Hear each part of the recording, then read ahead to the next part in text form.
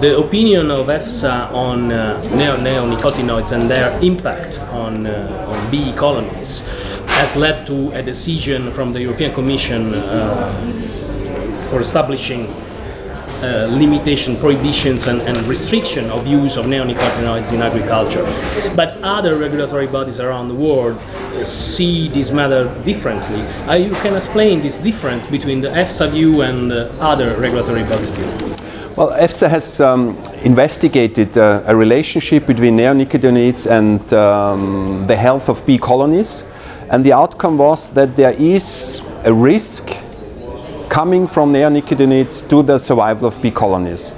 And this is substantiated by scientific evidence, and this we have reported to the risk managers. And the risk managers have taken decisions on our scientific opinion, which, by the way, will now be updated, and an updated version will come out at the end of 2017.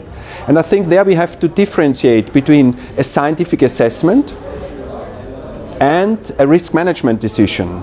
And in the risk management decision, you can have different levels of protection goals. And Europe goes a certain way there, and it could be that other jurisdictions, like the United States, have a different protection goal.